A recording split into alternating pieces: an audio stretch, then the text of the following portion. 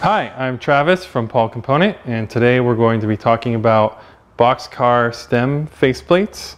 We have a lot to say about these.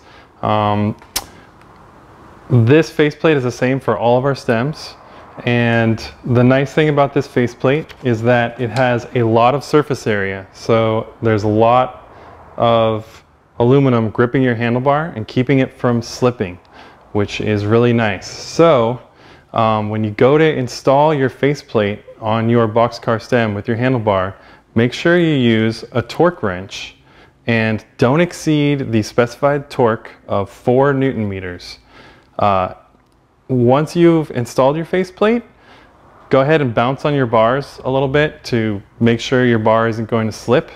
If your bar does slip at 4 Newton meters, you can get a product that is often used for carbon assembly. It's a carbon assembly paste, or in this case it's called fiber grip, and this adds a texture between your handlebar. A lot of carbon fiber handlebars can be very slippery, so you add some of this, give it another bounce, and you should be good. You shouldn't need to exceed that 4 Newton meters. You could try 5 Newton meters, but we really would recommend that you stick with 4 Newton meters, and if you have any problems, give us a call. So we did something fun for us, which was destroy some of our product, and we decided to test our faceplate to see how strong it really was. So we tightened the faceplate to 4 Newton meters with our torque wrench, and then we tightened it 1 Newton meter at a time and checked the results to see what would happen.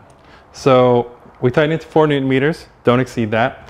Then we tightened it up to 5, 6, 7 Newton meters was where we started to have measurable bar deformation. So we could actually see that the handlebar was starting to get a little bit oblong shaped, and the faceplate is starting to squish the bar. And if this was a carbon fiber handlebar, you could maybe see some cracking at this point. Very bad. So while this does distribute force very, very evenly across the handlebar, more than most stems, this is where you start to see the bar change shape a little bit. It was at 8 Newton meters. So we kept going until we reached 12 Newton meters, which is 3 times the specified torque. And then we said, well, it still looks fine, let's keep going. So we took it up to 15 Newton meters. Now that is the maximum torque available on your typical handheld little torque wrench that you would find at a bike shop, in this case a TW5. So you can't go any higher than 15 Newton meters with this, and it was still fine. So then we got this thing out, which you would never want to use this on a stem. This is for crank bolts and other bigger bike parts. And we kept going. We got to 16 Newton meters. That's 4 times the specified torque, which is ridiculous.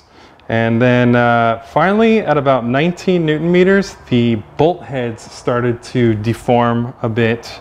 And at 20 Newton meters, the bit started jumping out of the bolt heads, and we were unable to go any farther. It's been sitting for a few days now without any cracks. We've flexed it a bunch. It's still holding up great. So this is a great test. So let's say you over tighten your stem faceplate and you give us a call and say, my faceplate cracked. We are not going to warranty it because we know it's very tough. But we are adding stem faceplates to the website, so you can purchase one on our website. Is this a 110 millimeter stem? You can purchase a faceplate on our website, and we won't tell anybody that you damaged your faceplate by over tightening it. It'll be our little secret.